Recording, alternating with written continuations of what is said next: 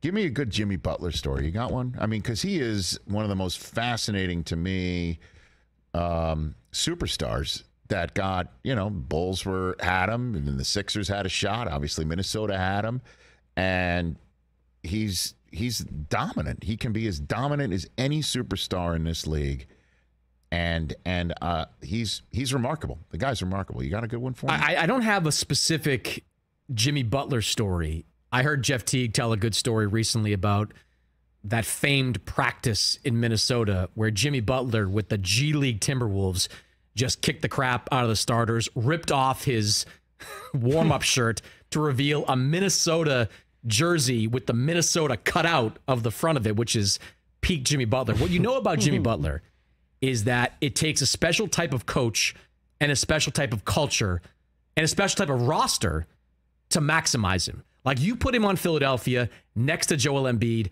and he's great because Jimmy and Joel Embiid have the same mindset, win at all costs kind of mindset. Jimmy and Ben Simmons don't have the same mindset. And Jimmy was kind of ahead of the curve on Ben Simmons, kind of knowing that there was something off.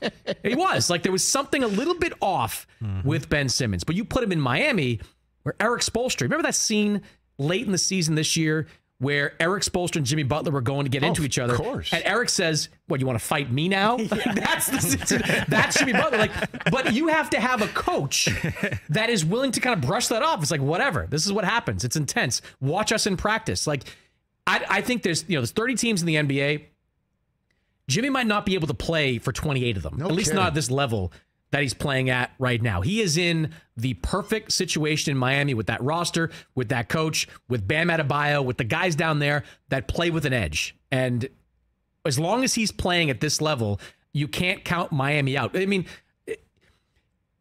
you don't really run plays for Jimmy Butler. Like, Jimmy Butler just takes the ball and he's like, you know what? I'm better than these guys. I'm going to take it at these guys. I'm going to shoot mid-range jumpers on these guys. Like, he just believes wholeheartedly that when he has the ball in his hands, he's better than the guy in front of him. Last guy that guy across the way wants to see in the Eastern Conference Finals. I was so happy that the Hawks beat them in the play-in, so they weren't the 7th seed. Yeah. To go against the Celtics. I would not. I mean, everybody kind of attributes the Bucks loss to Giannis's injury, and there's some truth to that. Look, he missed 2.5 games in that series, but they won one of those games, right? And they lost, and the Bucks lost all 3 that Giannis played any part in. So I don't know. I can tell you that being around that Boston organization, they got the matchup they wanted in that first round. A little harder than they thought, having to go 6 games, but they got the matchup they wanted. And now, if you ask them, the Celtics right now obviously focused on Philly, but they want the Knicks. Yeah, you want the Knicks. You'd much rather play the Knicks if you're the Celtics than have to deal with that Miami team and that coach. I mean, Eric Spoelstra versus Joe Mazzulla it's a tough matchup. Like, Eric Spoelstra's got experience. Not even close. Like, Spoelstra's so much a better. Why doesn't Joe Mazzulla call timeouts? That was a bad look. And I think Joe even admitted it afterward. But that was a bad look. Overtime, 1 possession, ball in the backcourt. I know you don't want Philadelphia to sub in some more defensive players, but you got to call timeout there. You got to set something up. And then Tatum just stood there at the top. It was just.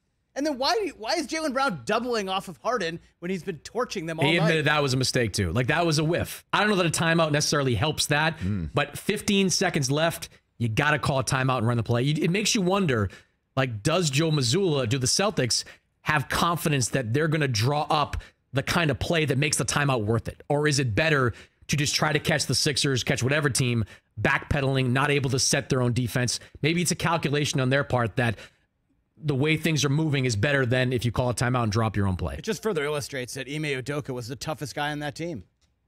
Ime Udoka got a lot of that team. But look, if Joe Mazzulla wins the series, you got to give him credit for that too. Catch the Rich Eisen Show every single day on the Roku channel, 12 to 3 Eastern, for free.